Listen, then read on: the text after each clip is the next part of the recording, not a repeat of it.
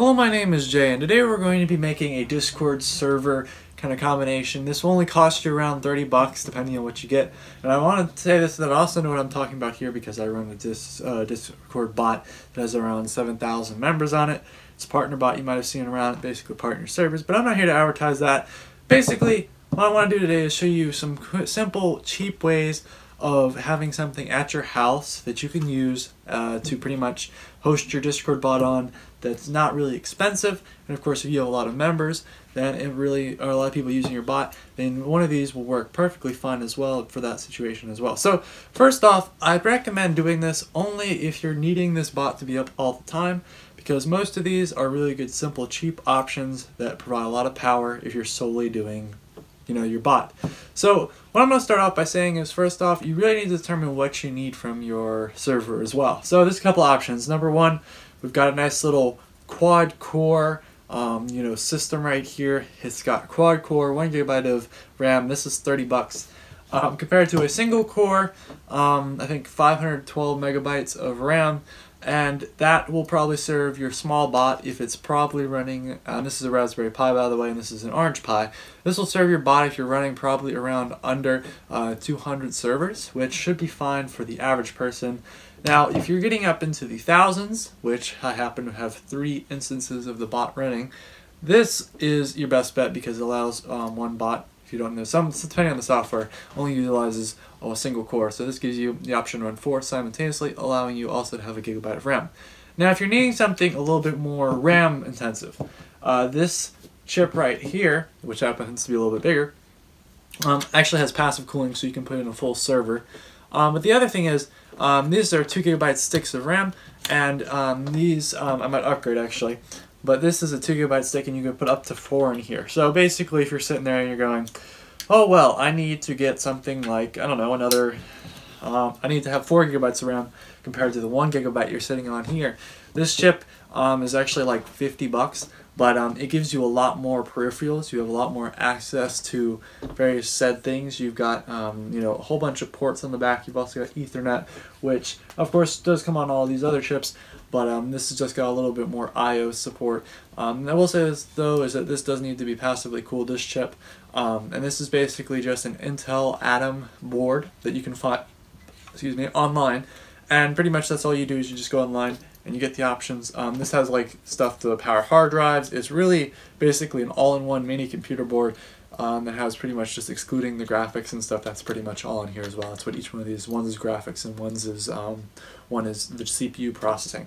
But when you're doing a Discord bot, you really need to figure out what you need. So, like for example, I don't know, I say I need like a big bunch of RAM because I'm doing something that's very RAM intensive, and I built my bot that way, is you get this board specifically for that. So now that you've picked out your chip, there's a couple things to keep in mind. Number one, you want to make sure that you have decided and figured out what operating system will run your bot.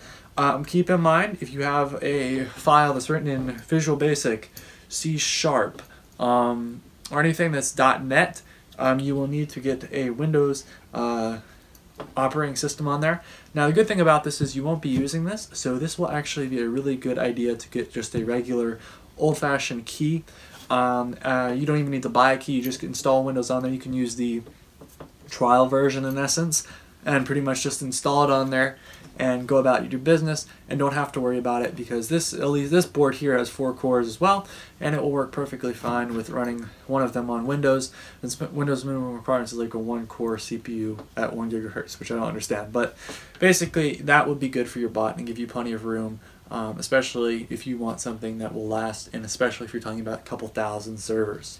So the other thing about it is, if you're not interested, and basically, if you're not interested in getting, or you haven't written your bot in one of those languages, the best bet is to also go with a Linux version, depending, of course, on what your bot is written in.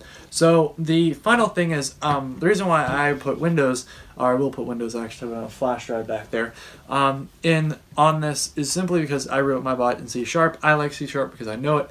And then me and my friend also wrote it, so it wasn't just me that wrote this bot. But the big thing is, I want to make this point because this is kind of important to talk about, what's running your bot, because if you have something other than Windows, The big thing is Windows is just important for, as I said, those people that have written their bot in something that's .NET, because even with Wine on Linux, depending on how you wrote the file, it still won't be compatible.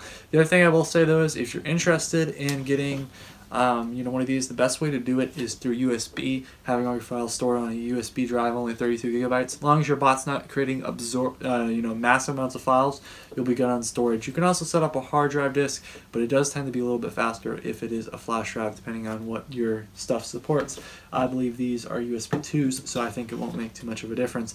But if you're one of those people that really is picky about a specialized chip, that's the best way to go for here as well. So if you have any questions, I would say go down in the Discord below. There's not really much building it. It's really picking out the parts is the most important part. Most of these chips have cases that you pretty much just plug in your stuff. There's a microchip here.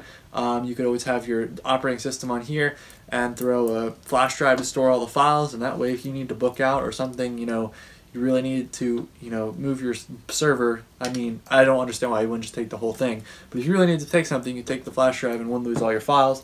And then, of course, the Raspberry Pi I'd probably say would be the very minimum that you should use, simply because it's just really just a one kind of core system. And this, I would also say, would only be if you have a Linux something written in Python or one of those languages that does not need Windows, because this Linux can run pretty smoothly without a huge processing core. After that, though, you really do need to upgrade. If you're getting something Windows-wise, you need to upgrade to something that's 4 cores at least. So I hope you enjoyed this video. If you're sitting there and you're wondering where you should put your bot, make sure you put that down in the comments, or check out the question series on my channel where I can actually answer that for you. And also I have a Discord down in the description where you can also get that question answered as well. But thank you for watching. Hope to see you around. And if you enjoyed, give it a thumbs up. If you didn't, I'm sorry. And yeah, there's not really much to build on here. I wish there was, because I was really itching to build something. But thank you for watching. Hope to see you around, and goodbye.